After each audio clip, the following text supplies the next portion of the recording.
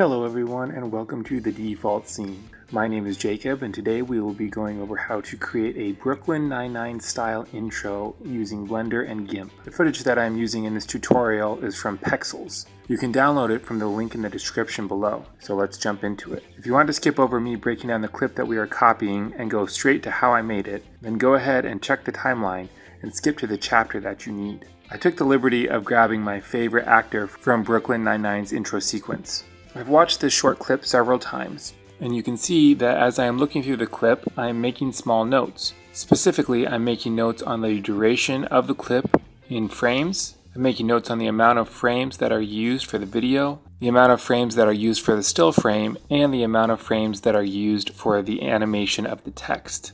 There is a 20 frame section of video. Then there's a 35 frame section of still frame. The top text takes 5 frames to animate in, and the bottom text takes 9 frames. The other thing that I did was I just looked and made sure that I had all of the elements in place. For one thing, the freeze frame zooms in on the character, then the background has a color overlay, and in front of the character there is a color gradient. Now that I've identified all the factors of the scene, let's go ahead and start making it. First, open up a new video editing workspace. Add in the clip that you want to use. The clip that I am using has been slowed down. I can tell that it has a frame rate of 25 frames per second because Blender automatically changes the frame rate to 25 frames per second. But since it seems slow, I'm guessing this was filmed at 50 frames per second. To fix this, I'll select my video strip and hit Shift A to add in a speed control strip. Then in the speed control strip settings, I'll untick stretch to strip length and change the speed factor to 2. I can also delete the audio because I don't need that. Now the clip plays back at the right speed. Next, I'm going to navigate to the frame that I want to freeze on. For me, I found this frame here where the actor is smiling. I'm going to hit F12 in order to render out a frame and save that somewhere on my hard drive. Before I do anything else, I'm going to go 20 frames back from my freeze frame and set that frame as my start frame. Boy, you can easily do this by clicking in the timeline frame box and hit the subtract button and then type in 20 and hit enter. Then, since I know that the whole clip duration is going to be 55 frames, I'll change my end frame to 55 frames past my start frame. Okay, now that that's done, go into your photo editor of choice. I'll be using GIMP. I need to go ahead and take my freeze frame and add a colored background to it. I'm doing this in GIMP because it's much easier than doing it in Blender. The first thing that I do is go ahead and duplicate my freeze frame. Then I invert the colors, and using the levels color adjustment, I'm able to go ahead and make sure that the hair of the actor is almost completely white.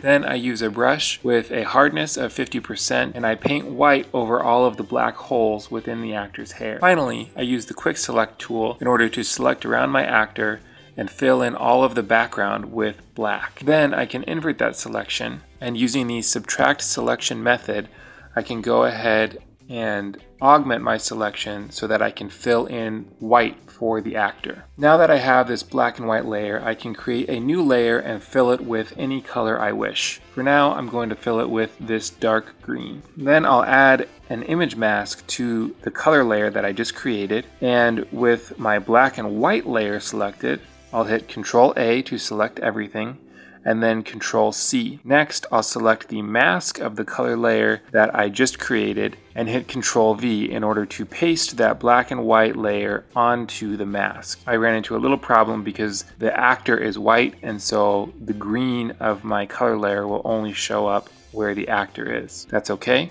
Just hit Ctrl Z to go backward, and then go ahead and select the black and white layer and go to color and invert. Now, repeat the process, and you can see that we've added in a green background around our character. Next, I can play with the opacity to make it as opaque as I want. Finally, I'm going to duplicate my color layer, and then with that new color layer's image mask selected, I'm going to add in a gradient. I found that it was best to add in a gradient that went across the entire image. Next, I went ahead and I put the first color layer and my image into a group so that I could change their scale without the masks getting messed up. Once I found a good composition, then I added my second color layer that has the gradient mask into its own group, and then I moved that down accordingly. Okay, now if you're happy with your image, go ahead and export that out, and then let's jump back into Blender. The first thing that I'm going to do is go ahead and make sure the playhead is on the frame that I want my freeze frame to start. Then I'll hit Shift A and add in the new image that we just created. I just need to make sure that that image is on top of my other video strips. And then I also need to extend the duration of that image out to the end frame. Now if I play through, you can see that we get that pop. Finally, we just have to go ahead and add in our text. Go up to the scene menu and create a new scene. Just click Copy Settings. Now create a new layout workspace and add in a camera. Clear the camera's rotation, rotate it 90 degrees along the x-axis, and pull it back in space. With that done, go ahead and create some text. The official Brooklyn Nine-Nine Twitter said that they used Garamond as the font for the intro, but I don't have that text, so I'm just going to use Arial Bold. Go ahead and add in some interesting text. For me, I'm going to use, for the top text, I'm going to type the guy, and then I'm going to Shift-D duplicate that text and bring it down, and then type with the smile. Now that I'm happy with how everything looks, I'm going to select my camera and go ahead and put the freeze frame as the background to my camera. Once I'm satisfied with my settings for my text, I'm going to go ahead and create a plane. Go ahead and rotate the plane 90 degrees along the x-axis, and then scale it and place it accordingly so that it covers all of the bottom text and about half of the top text. Last but not least, make sure that your plane is behind your text, otherwise you'll run into problems. Now I'm going to add shaders. For the plane, I'm going to add in a green emission shader. I'll jump back into GIMP in order to grab the hex code for the exact green that I used for the background of our still frame. And for our two text objects, I'll go ahead and add a white emission shader. Now, I'll jump back into our video editing scene and make sure that our playhead is still at the start of our freeze frame. Then I'll jump back into the text scene. Next, I'll go 5 frames forward from where my freeze frame starts and add in a keyframe for the top text.